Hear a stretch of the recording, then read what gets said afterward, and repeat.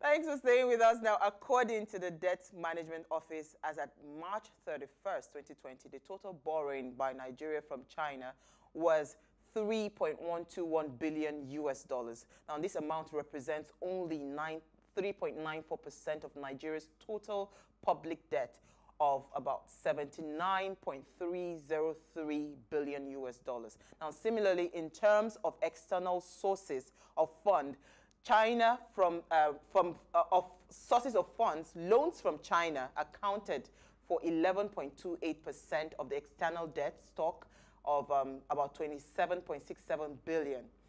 Too many billions in my mouth. Now, this data shows that China is not a major source of funding for the Nigerian government. However, the majority of Nigerian populace believes that China is about to take over the country, and there are fears of us losing our sovereignty. Now, if you share the same sentiments, let's hear what you have to say. Remember to join this conversation. Tweet at us at +TV Africa or at Ways Show Africa 1 with the hashtag Ways, or you send us an SMS or WhatsApp to 081-803-84663. Who is afraid of this China loan first? Well, I know you are afraid. No, it's you. Okay, I'm not part of you. I'm so afraid. Why are you afraid of the loan? Because we, in China, what's it called? Nigerians or the political class currently have not done what they're supposed to do. You think they don't have the energy to manage? Not even the energy. They don't want to manage it because they don't have what it takes to do it. Because we have a situation whereby the government has mortgaged us as individuals or as a nation to China. The terms of the loans are not being clear, and at the same time, the government, what's his name, Minister of Transport, Amechi, said something that he's warning against the probe of China loans. So I think it is totally okay for us to say we are scared. Okay, Uti, do you agree that you share the same sentiment? I'm not scared of China and the loans. I'm scared of our politicians and the management of the loans. So like you said, any probe in Nigeria, we've just seen one. People will faint, no? Exactly. So, you know, any probe in Nigeria will ruffle feathers. People will be concerned about what will come to the fore. Because there is so much mismanagement, because I told myself I wasn't going to use corruption in this show, but really, because of the gaps in our processes and the lapses, right? I don't even think that these loan agreements are not clear. It is these same lapses and this same greed and sense of self that says, I need this to pass through quickly, so the money comes in, then we can begin the misappropriation. So I'm not scared of the loans, because like I said, strategic borrowing, you are going to need to develop. We carry too much debt in Nigeria, and I like the intro that you gave us that shows that China is not even where to focus. We are servicing a lot of debt. We are servicing, I mean, we don't even want to talk about what's happening in terms of our internal debt and T-bills and all of that. So we are servicing and carrying lots of debt, and this debt is on recurring expenditure. If you are able to take, for instance, a loan and build a railway line, and the return on investment on that railway line covers the loan because it is properly managed, you are creating jobs, you've brought in expertise. And you're generating income. Exactly. So the reality is not, we're chasing the greatest trick the devil pulled.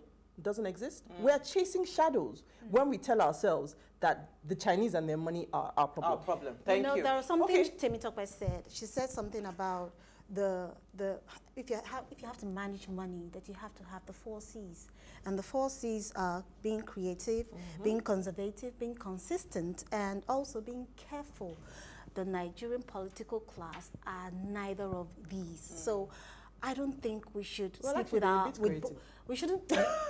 negatively. Well, creativity is creativity. Well, I just wanted to look at it from that principle. Whatever happened to that principle that says start with what you have, you know, why are we not, you know, going and looking inward? Why do we have to look at the loans? But I agree with you that we need to strategically borrow. you know, but that's my opinion. But let me bring in our first guest. Start with what you have.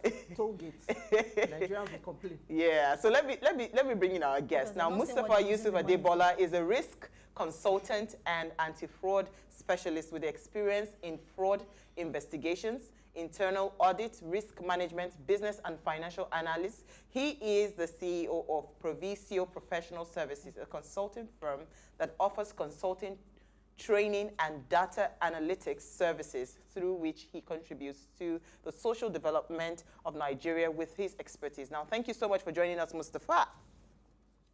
Thank you so much for having me. Okay, so we are happy to have you this evening. So you are a risk manager, Abi? That's the word. You know, when you looked at the document that is circulating, that was released by the Debt Management Office about the China loan, right, that we signed with Nigeria, what did you see there? Are there huge risk, or is this something that we could manage? Maybe we should start with that. Okay. So first of all, thank you very much for having me.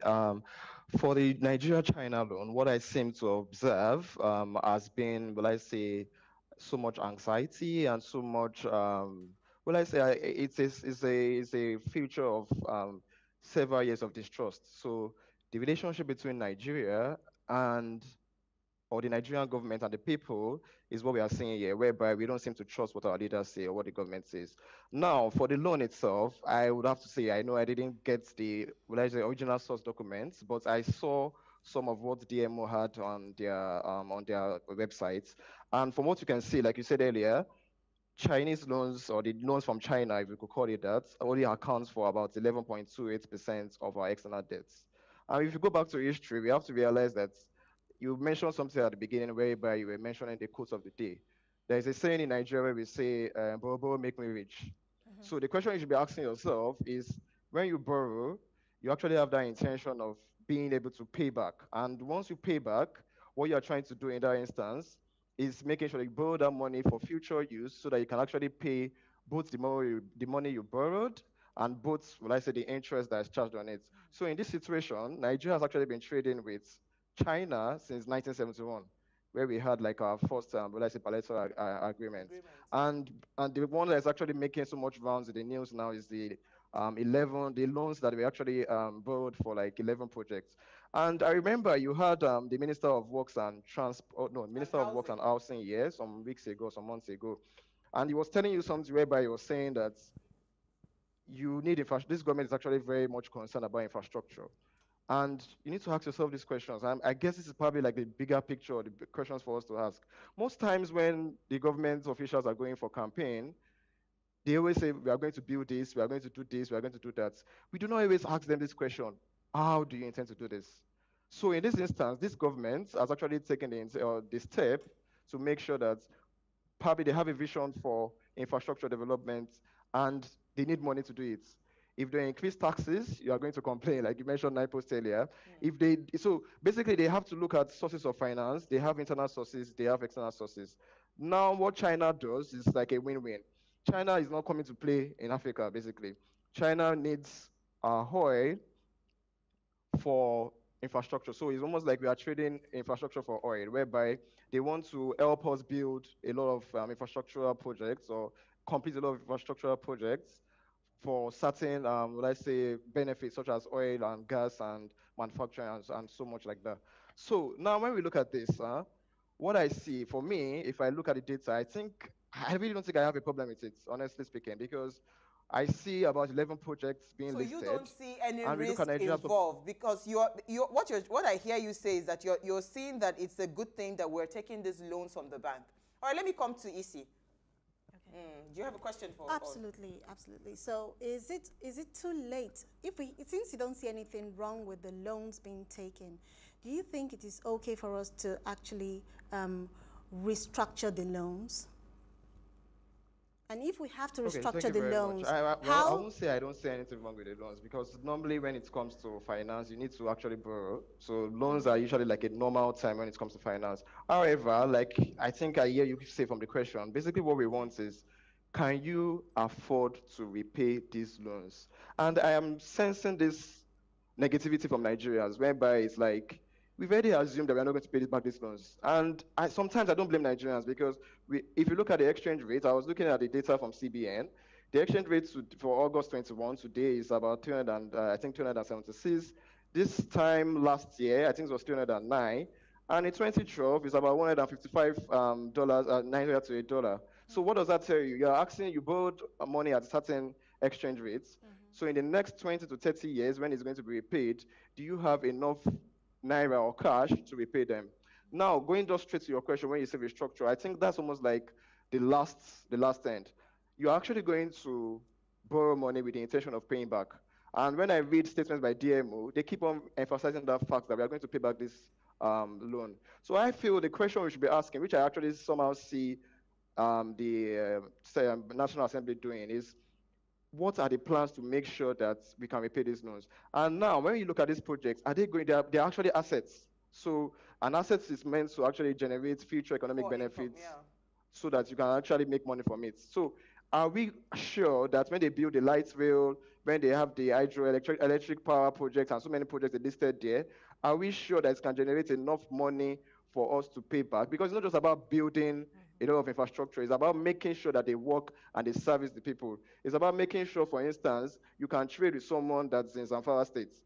You have a farm here, you make sure you can ship or you can transport cargo from one location to the other. So basically, it's about ensuring that the economy itself, there's a stimulant to make sure that money is flowing, and once money is flowing, we can easily pay back these loans. However, if we already have this mindset we have the default mindset that we are not going to pay back, then it shows somehow to the credibility of, will I say, the borrower. That's the way I see that. That's the way I see that position. I think one of the factors that seems to be, let's say, affecting our mindsets basically is whereby we are concerned about what China has done in Africa, not really about Nigeria, because we've seen the way they've dealt with other African different countries and countries that actually did not pay back their loans that they borrowed. However, in this instance, what I'm seeing in this instance is they have something to offer. Are we making sure that there is technology transfer? Are we making sure there is human capacity development? Are we making sure that we have something to gain? If you recall, there was a time during this COVID, okay, we are still in COVID anyway, but there was a time the Minister of Transportation was saying something about the Chinese workers are not coming to Nigeria and it's going to cause some delay on some of the projects. That's what we should actually be looking at, because what that means is you've borrowed money, they are charging interest on it. So the money is going. So if you make sure, you have to make sure that those projects, they're actually completed. Those projects to finish them. Okay, all right, so I thank you for that. Let me quickly introduce our second guest. Then Uti would go. Moturayo Adepamoti is the CEO of Money Stewards, an investment firm with locations in Lagos, Atlanta, Houston, Kenya, and London. As CEO, she leads a team of wealth management executives with expertise in diverse foreign investment portfolios. We are more than happy to host her again because this is our second time on the show. Welcome, Mo. Thank you so much for joining us. Thank you very much. All right, I think Uti, I'll give Uti the floor. So I actually had a question for the previous guest, and maybe I will pose it to you. We've talked about credibility and the credibility of the borrower. So when we borrow, when we talk about risk, the credit risk element of a borrowing arrangement. Now, why, and I think that's the question for me, is the first question is, why is Nigeria looking to borrow from China? There are global organizations, financial organizations, the World Bank, the African Development Bank. Why can't we borrow from these organizations? I hazard a guess as to say these organizations have tighter reins, and China has a long game, has a long strategy when we talk about what they have done in Africa. So I would like to hear the views as to, one, why we're not viable or credible to these organizations, and two, why we are having to go to China, because that's where the concern is coming from in terms of how they may be looking to get a foothold in Africa. Thank you very much, and it's a pleasure to be back. Thank you, everyone, for inviting me. All right, so to answer your question, I think the first thing you have to understand is in order to borrow money, the lender also has to be willing to give. Chinese traditionally have giving Africans quite a lot of loans. And I think on the surface of it, definitely, you're looking at a country that needs to expand its infrastructure, provide jobs and commerce and economic development and all of those great stuff. So we have no choice because funds are not really coming from taxes because the collection and remittance is an issue. And then so you look towards getting these loans, and Chinese loans are easily available. So if you look at the terms of the loans for Nigeria and a lot of the African countries, the terms of the loans in Nigeria, they've given us a 20-year tenor, which is attractive, a 2.5% annual rate, which is attractive, a 7-year moratorium again, which is attractive. So on the surface of it, it seems quite interesting and great to access. But it's like onions, when you begin to peel the layers, you begin to see what is behind it, and it becomes a bit more interesting. China has an initiative called Belt Road Initiative, the BRI, and was established in 2013 by President Xi. And it's very interesting, and I think that we should all take time to read it because the crux of the initiative is to provide network of Chinese infrastructure with projects linking Europe, Asia, and Africa. And it's basically to expand the political power and the military base and access to intelligence to a lot of these countries. So that is one of the reasons. And it's a very ambitious project. And of course, they've made funds easily accessible. All those other you mentioned about accessing loans are very, very difficult because, typically our economic indices do not make us attractive or qualify for those loans. So definitely, I think the next thing we look at is China loans. And unfortunately, some of these loans come with very aggressive features such as, number one, the infrastructure has to be completely developed by the Chinese companies themselves. The maintenance has to be developed by the Chinese people. And of course, the juicy part of it is when you don't pay the loans and then they seek to take not just the infrastructure they're building, but also seaports. So you wonder why the seaport is so interesting to the Chinese people. 90% of African export is based on the seaport. And China currently controls 46 of those seaports in sub-Saharan Africa. They're either financing it or they are providing some sort of funding or some construction on it or some maintenance on it. So from China's global power, which is a threat to the US, it is part of the BRI initiative to access this loan. Look at Djibouti, for instance. 80% of their GDP is based on Chinese loans. And what has happened? They couldn't pay this loan, so naturally the Chinese people decided to provide a military base in there. Look at Kenya is struggling with their repayment of the Chinese loan. So the very attractive Mombasa seaport is on the ice, is right in the eyes of the Chinese people. Venezuela, the income from the oil is right up the alley of the Chinese people. And you look at a country like Zambia, they've literally taken over the airports, the media, and the state-owned electric power. So, I mean, one could say that maybe these Chinese loans are not particularly designed to be paid off, and in which case the collateral is not just the infrastructure, but also the seaport, which in the last decade or so they've been quite interested in it, and see a lot of these African country leaders gallivanting towards the Chinese loan. So, in my opinion, I think that's some of the attractiveness of the Chinese. Of the Chinese loan from the Chinese point of view, because otherwise, why are some of these loans so easy to access with such low interest rate of 2.5%? You wouldn't blame them. Certainly, they want to protect their money. So if they put all this rigid conditions, and you still go ahead and you sign and you take the loan, it means you haven't done your homework. But I want to go on a very short break. We'll be right back because I wanted us to talk about the strategy even in borrowing. When you know that your income is not commensurate to the amount you're borrowing, what kind of strategy should you adopt in borrowing? We'll take a short break, very short break. We'll be right back.